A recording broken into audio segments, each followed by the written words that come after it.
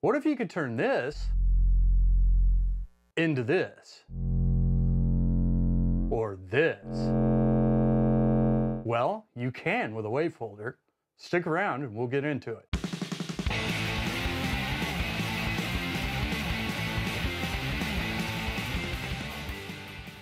Hello there folks, Cranky Old Cuber here.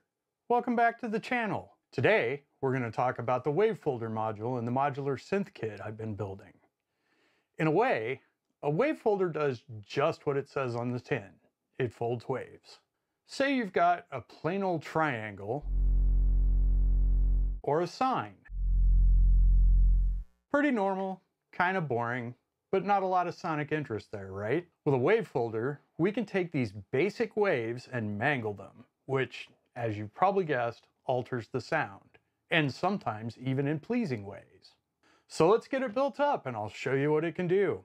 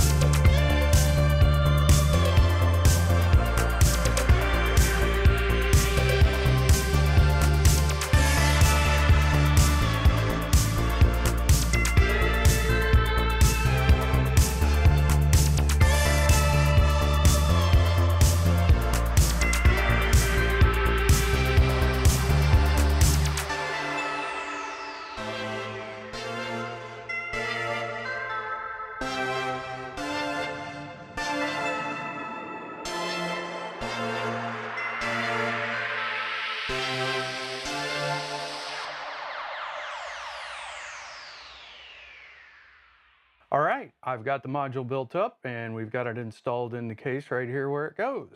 As you can see, it's got two inputs, a knob, and an output. And that's pretty much it. Since this kit's VCO does not have a sine or a triangle output, we've only got a saw and a pulse, and those aren't as interesting in a Wavefolder. So what I'm gonna do is patch the output of this Pico VCO with a sine wave into the input. Then we'll put that on the scope. There's our sine wave on the scope. And we could change the tuning and make it smaller, bigger, whatever. Then I'm going to patch the output to the mixer. Now we can hear it. Turn that down for just a second. And then I'm going to patch our blue trace into there. So let's turn that up.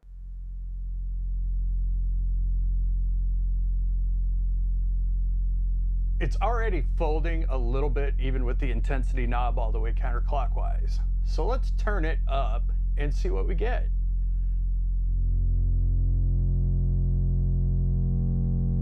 There we go, we're getting additional folding.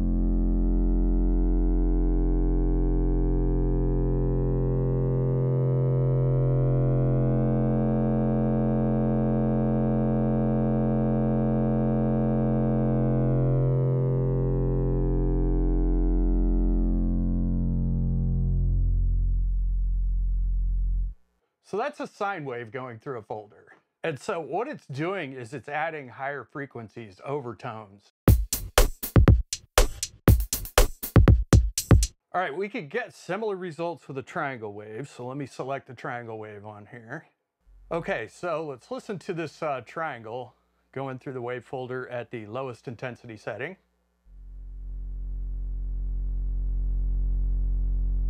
All right, I'm going to keep the volume down on this because it gets quite loud as we fold it. All right, let's go up to the highest intensity.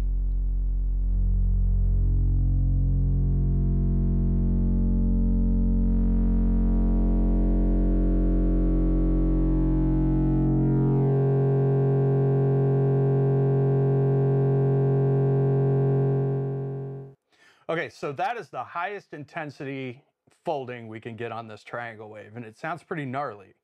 All right, I'm going to turn it back up, and we can take a look at how the sound changes when we go back to a sine wave.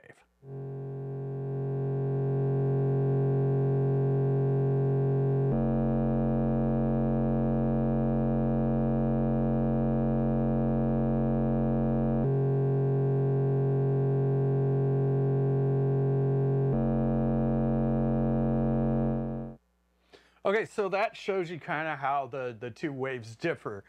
The way I look at it is the sine wave is rounder and it sounds rounder to me. Even when it's folded, we still have these round bits every so often. Okay, so let's take a square wave. We'll just take it out of our kit's VCO because we got a nice square. There's a square wave. As you can see, the Wavefolder is attenuating it a little bit, but it's not really changing the shape. So let's listen to it as we change it. So we're at minimum intensity when we're going to go to max intensity.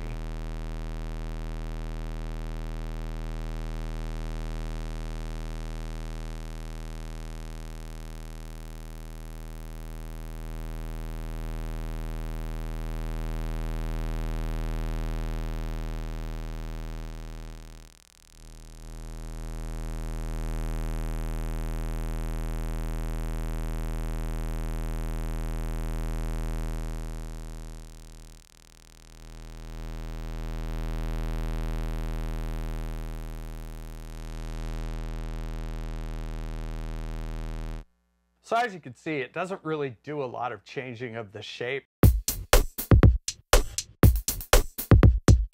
You can feed literally any signal into here and you'll probably get changes in the sound that may or may not be pleasing. Let's change the wave. Let's do something like that, okay? So this is our input wave, this is what it's doing to it on the output, and it sounds like this. All right, I'm gonna tune it up just a little bit. And I'm gonna start folding it and we'll see what we get.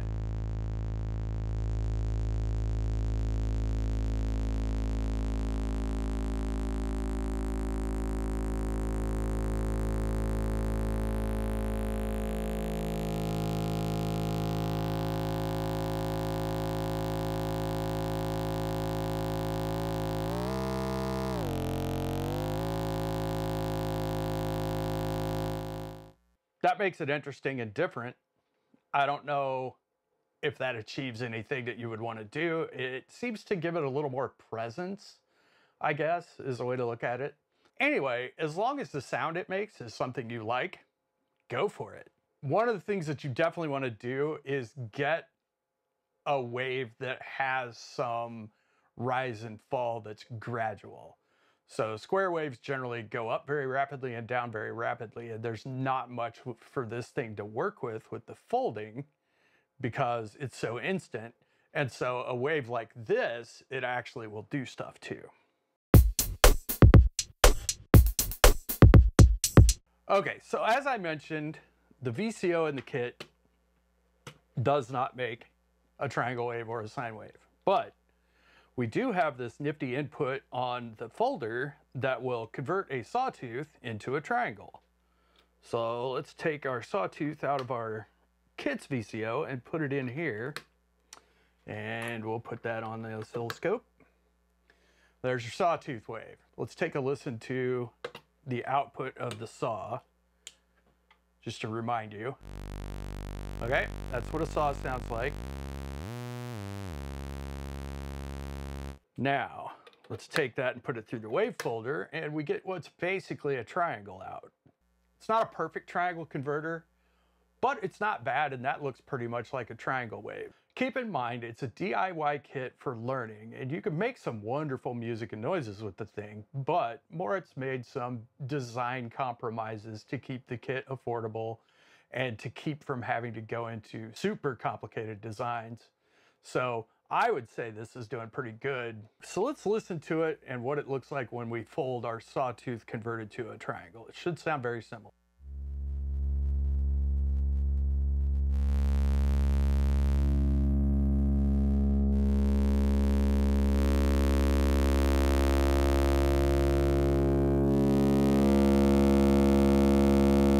Yeah, it's really glitching out there at the top.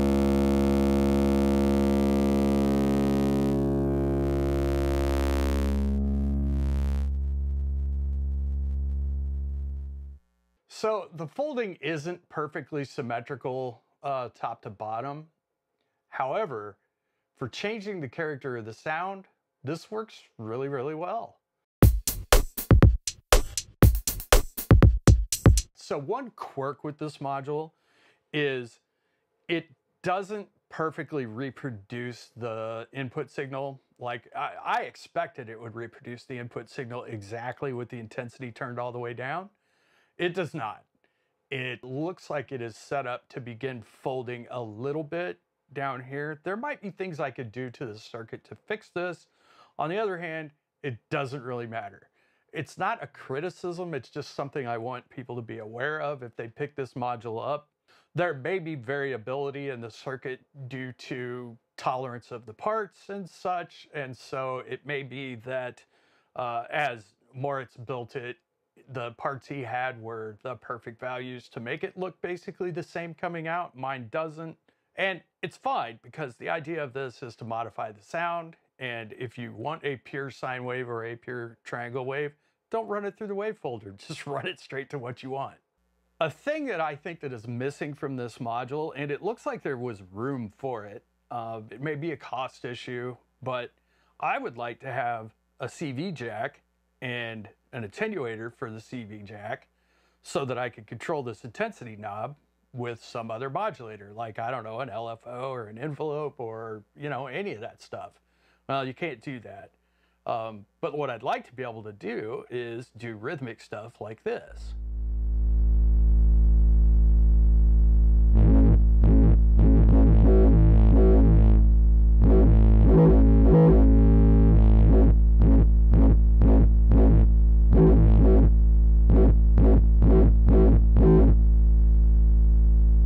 Especially since I like dubstep music, and I feel like that would be a great way to do some of that wobbly stuff that you hear in dubstep music. Anyway, again, not a criticism. You can't have every feature on every module you ever wanted unless you design them yourself.